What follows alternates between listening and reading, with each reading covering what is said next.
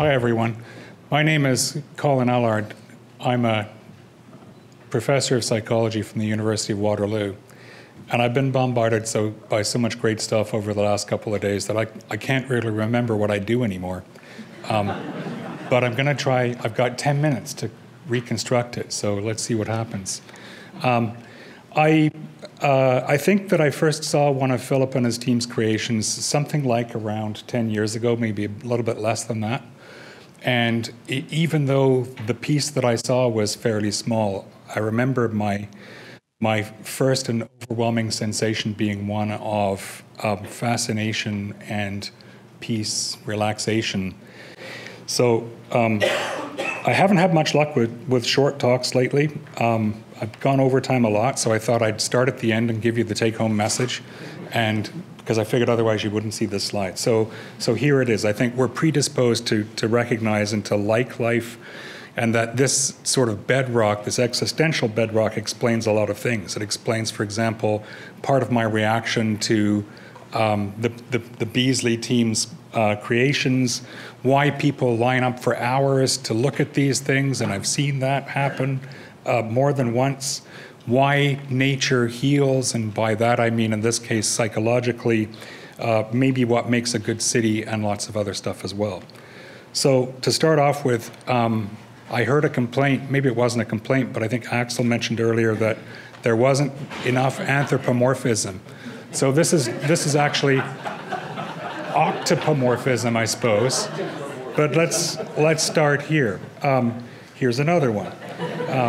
Had enough? Maybe not. Here's some more. Here's some more. So you're laughing because you're experiencing a very common human response to seeing images that make you, that remind you of faces. And we see these kinds of things all the time. I'm sure that you've seen them before. They make fun internet memes. That's most often, I think, where I see them.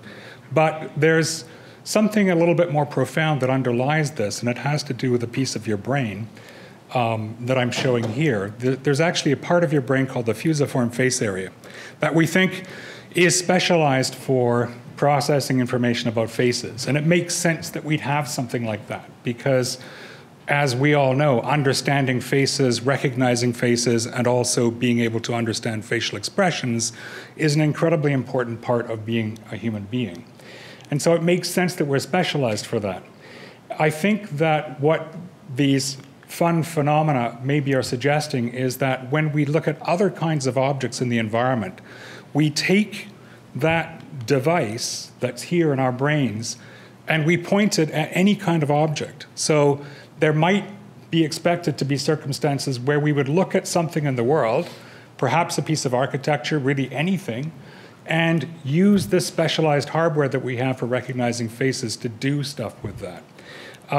There's actually, I don't have any slides of his work, but there's a fascinating piece of work by someone named Michael Ostwald in Australia, who has taken this idea a little bit farther by taking, these days it's not hard to find computer algorithms that you can point at objects and have them interpret the facial expressions of objects. So Ostwald had the idea of pointing this algorithm at other kinds of objects in the world, arguing that there's always going to be an output, and that output is going to tell you something about a facial expression, even if it's something that's not a face. Ostwald pointed his algorithm at architectural objects, and you might be interested to know, we just saw, Sarah just showed, I think, a Le Corbusier construction. One of Ostwald's findings was that Le Corbusier's architecture was angrier than Frank Lloyd Wright's architecture. At any rate, this is one example, I think, of how we might be specialized for detecting and interpreting vitalism. Here, a couple of things on this slide. First of all, a book cover by somebody named Harry Francis Mulgrave, a noted architectural historian and theorist, who talks about the new science of, in this book, the new science of embodiment and its relationship to architecture. The picture that you see here is of a ciborium. I'm sorry, I forget where this is, but it's a ciborium that you notice it has these beautifully twisted columns. And so in the book, Mulgrave talks about the fact that when we see these twisted columns, we can almost feel the gut-twisting emotional impact of this structure. And his argument, again, is that we are embodying this architectural object in a way that makes sense for us as an animal that's specialized for detecting the emotional state of others. In other words, we're empathic. And this has been a big move in psychology in the last decade or two. The idea that we are not brains in vats. There was this old idea in psychology that we were these dynamically cognitive creatures. We thought, we perceived, and we had to beat down the seeming underbelly, the so-called reptilian brain that contained all of our emotions. That was the enemy.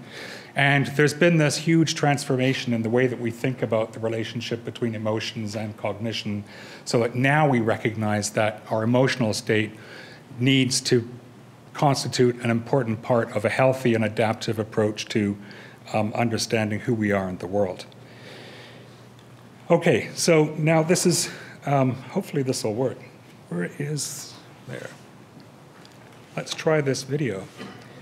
I suspect that you've all seen stuff like this before. It's a point dot display.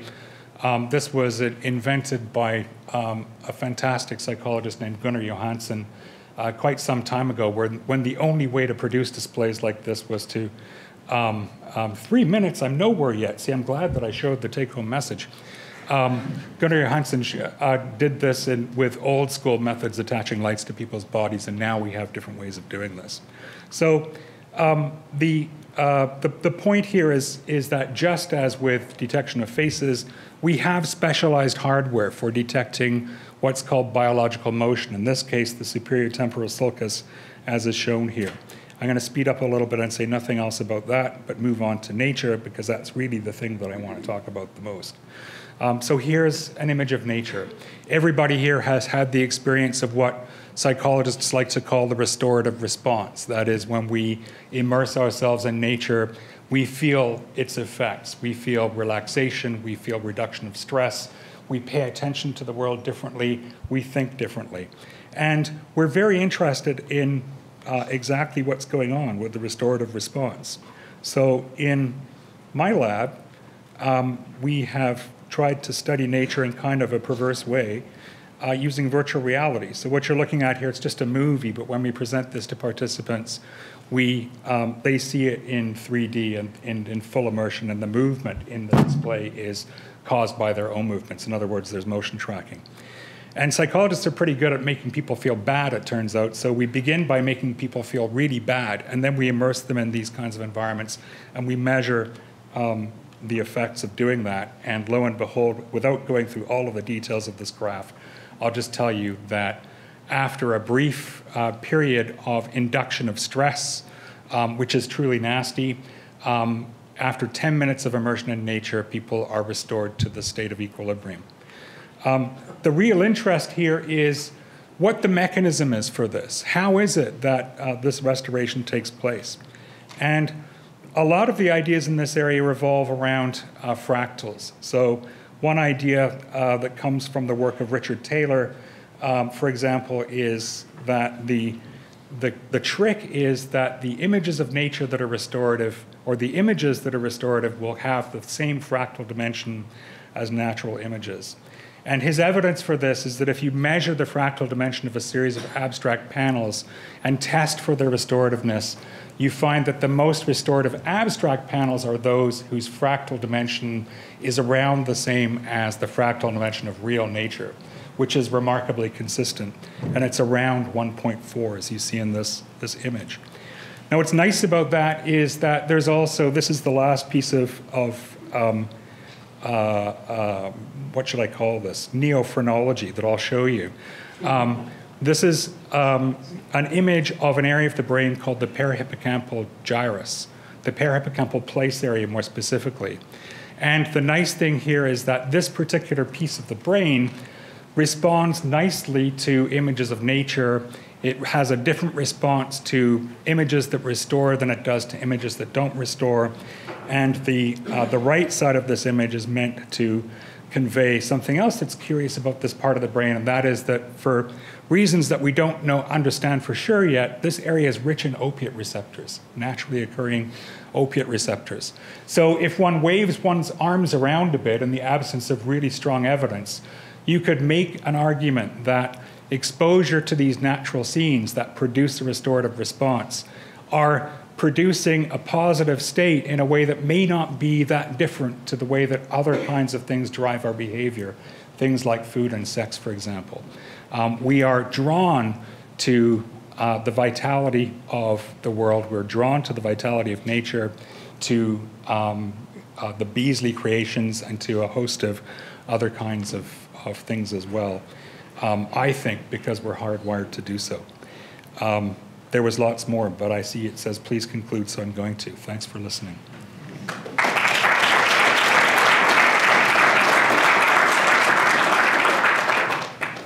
This does, however, allow a question. You mentioned the fractal dimension of images close to the fractal dimension of nature providing a restorative response. Have you been able to come up with a method of quantifying the fractal dimension of architecture, or perhaps layered on with different glazing? I think using the methods that, and again, to be clear, the fractal work that I showed was not my work, but using the methods that Richard Taylor used, they wouldn't be hard at all to measure the fractal dimension of anything. It's a fairly basic mathematical method that you can apply to any kind of 2D image. So yeah, you could do that. The part of my talk that I didn't get to had to do a little bit with how one might go about thinking about things like the facades of buildings in terms of their approximation to natural materials. The other caveat that I'll just make if there's time is to say that not everybody would agree that it's the fractal dimension that's the real nubbin here. There are other properties by which images of nature and images of other things differ that in our lab we think may end up being more important than fractal dimension, but that's a whole other story for another time. Is there a difference between an image of nature and kind of an anthropocentric figuration, the abstraction of the kind of a, is there a measured difference between the two? So is there... So you're using simulated images of nature, right? It's yeah, kind of so is there something special about actual nature as opposed to something else that has the same properties? Right. We don't think so. In fact, you can get restorative responses to, I didn't include the images in this set, but we've got some nice images that are completely devoid of any kind of traditionally understood nature. There's no vegetation in them. They're basically all bricks and concrete. And they are just as restorative as natural images because of the mathematical properties that the scenes actually have.